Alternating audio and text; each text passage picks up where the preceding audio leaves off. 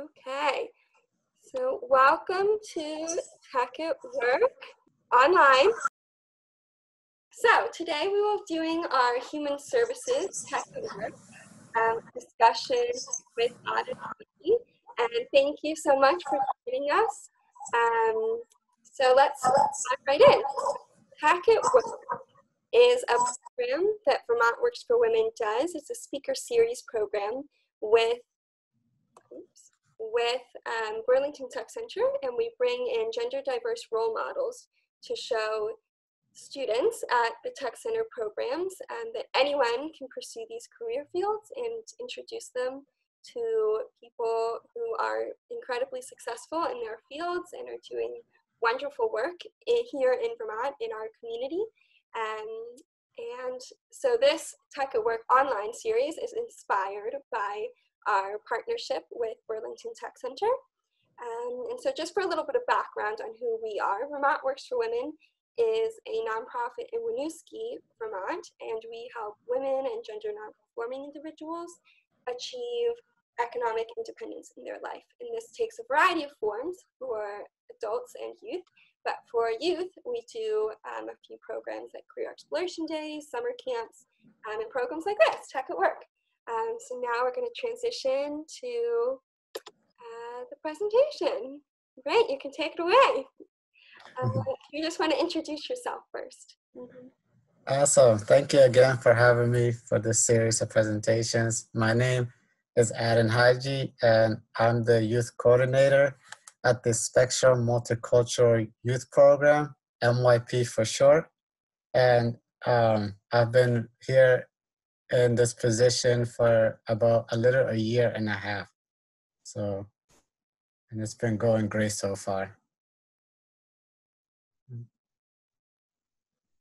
That's great. And how did you first choose this career? How did you get involved with the Multicultural Youth Program? I first started this career through connections in the Burlington community. I went through the Burlington School District myself, graduated from BHS, and then took some time at college at Castleton University, and then came back to UVM in 2016 and just graduated last year. So I've known a couple of people that worked at Spectrum MYP, and I've participated in some of their programs that they had, such as the Multicultural Youth Program, conference, and the Multicultural Youth Leadership Conference. That's what it's called, and it's a way for students to get involved in the community.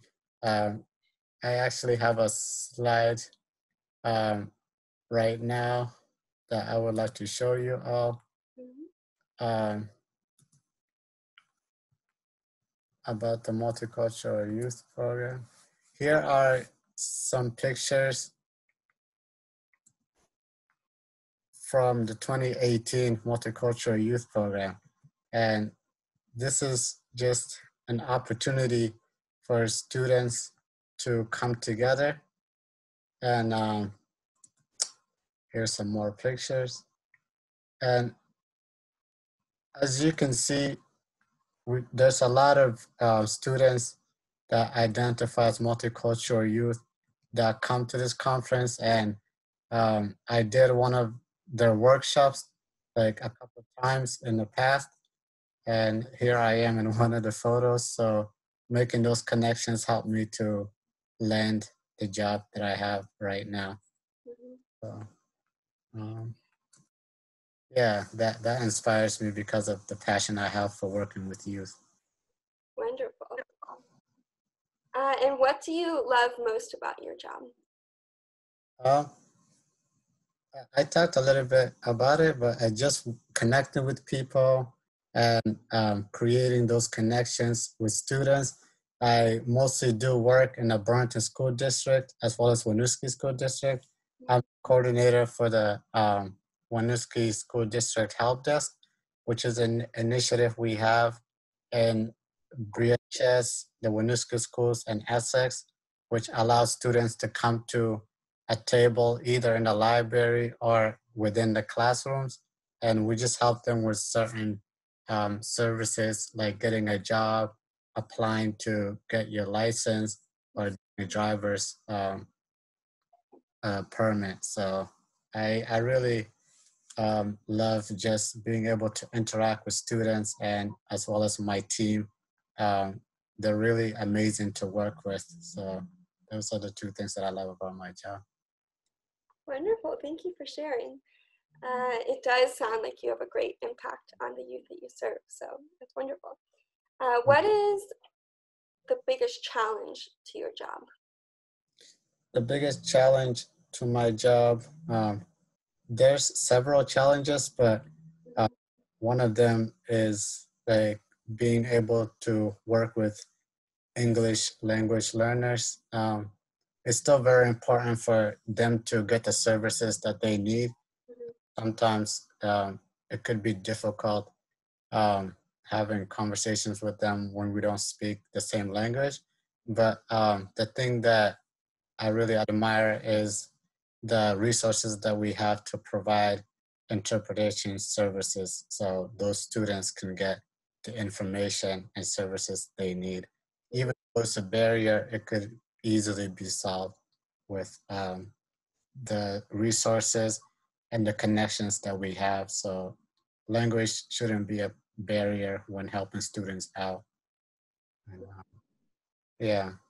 And I think that's even more important now when everyone's at home and still needs all of those resources and help. Yeah, definitely. Have you had any challenges now that we are all at home? Yeah, like one of the biggest challenge is not being able to see the youth face to face. And most of my work I do in the Burlington schools and Winisca schools. So truly making that one-on-one action with the youth face to face is, I feel like it's more impactful than doing virtual meetings. We're still keeping in connection with the youth through phones and online meetings, but it's just been a barrier, just not being able to fully see how they're feeling and understand like what they're going through. But we're still checking up on them through case management. I'm case managing 4 youth at the moment right now. I'm keeping in contact with them, just seeing how they're doing and how they're doing through this crisis with their families. So Thank you for that. What do you do on a day-to-day basis? What does a typical day at work look like for you? on a typical day of work, it can consist of anything. So most of the time I'm out in the community. I'm rarely in my office. That's another part that I love about my job is making those connections outside the office, going to community organizations and making partners with them, and as well as case managing youth and meeting them where they are at, and rather than having them come to you is one of the things that I love about our work. We understand how important it is to meet the youth where they are, and rather than them having to come to us, which makes a huge difference. And so a typical day really consists of me going to Burlington schools and connecting with youth via the help desk or just connecting them in different programs. But for me, that like a typical day consists of being outside my office, so creating those connections. Yeah. So part of the Tech at Work program is to bring in gender diverse role models. So a lot of the work that we do is working in non-traditional career fields for whichever gender is non-traditional for that career field. So it can look a lot of different ways. Sometimes, like for example, for the construction field, women make up about 3.5% of all the construction workers, so they are in a non-traditional career field. But for human services, often men and gender nonconforming individuals are more considered non-traditional. So has your gender ever posed any barrier or anything like that for you, or you haven't found that to be the case? Uh,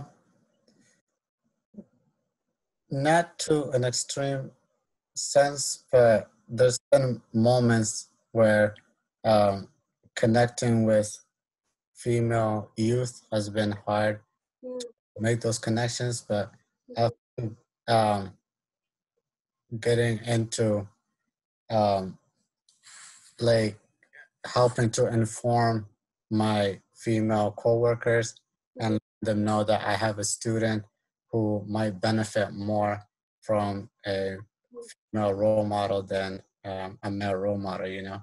mhm, And that goes the same for um, other teammates mhm, that are female that do have male youth, and they might be having a connection, difficult connecting with them, so they will refer to our male teammates. So mhm, we're always trying our best to um, identify those type of complications and mhm, intervene with them.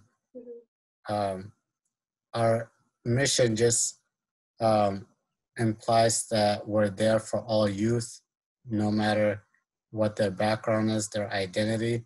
So whatever way that makes them feel comfortable, we're here for them, whatever role models. So mhm. that's been my experience so far. And it's always a learning opportunity. And nobody's perfect, but just learning and growing as we go. Mhm, mhm.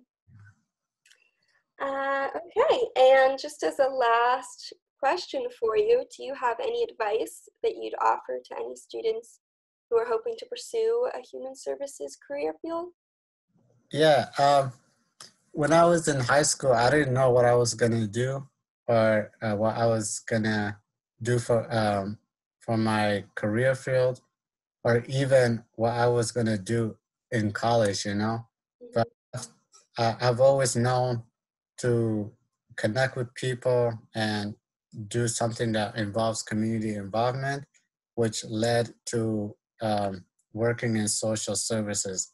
mhm, I would advise young folks to be out in the community and doing community involvements through community service or just volunteering at a local community organization, because the connections you make are going to be really important in the future, especially if you're thinking of social work or human development as a major in high school.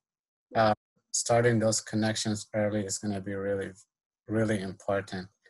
And everyone has the capacity to make change.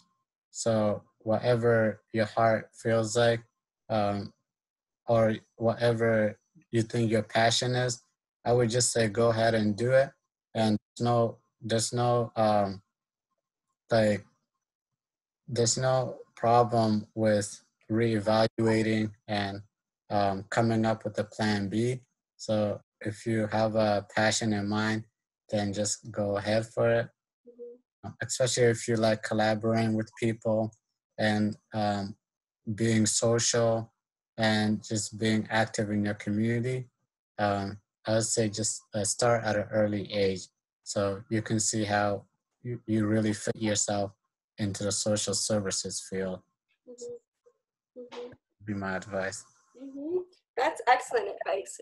We've heard a lot of like be passionate and pursue what you're passionate about, and so that's really excellent advice for any high schooler to think about. And it's really clear that you care and are so passionate about what you do. So thank you again for sharing with me and with all of the high schoolers who will be watching this. Yeah, no problem at all.